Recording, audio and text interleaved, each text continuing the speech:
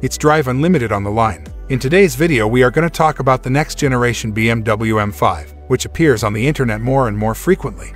Let's discuss technical characteristics, design, and every single piece of information we know about the upcoming model. Keep in mind that the news we upload are not clickbait, and if we discuss rumors that may turn out to be untrue, we will say initially.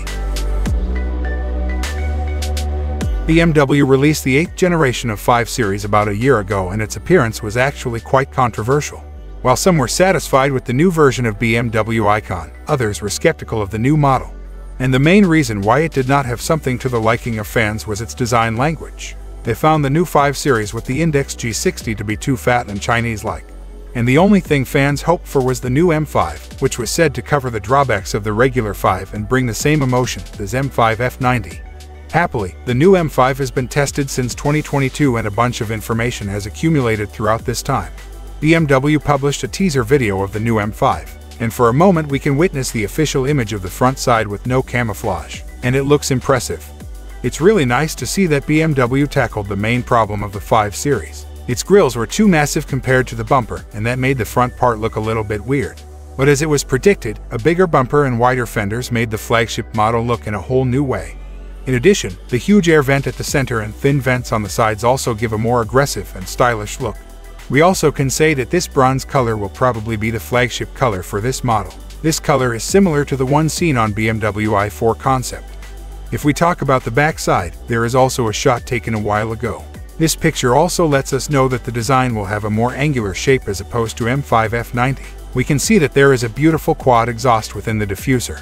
If we talk about the interior of the new M5, there is also a picture published throughout this time. It won't have a significant difference from the interior of regular 5 Series, but most likely we will see M5 badges, sport-focused seats, and M steering wheel. The steering wheel itself may differ from the standard one with angular design, just like the one in the new M4 CS.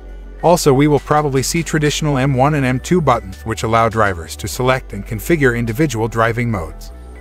Before we go on and discuss the technical characteristics, make sure to watch our other videos about upcoming models. We have already made episodes about the new Audi RS6, BMW iX7, and new BMW supercar.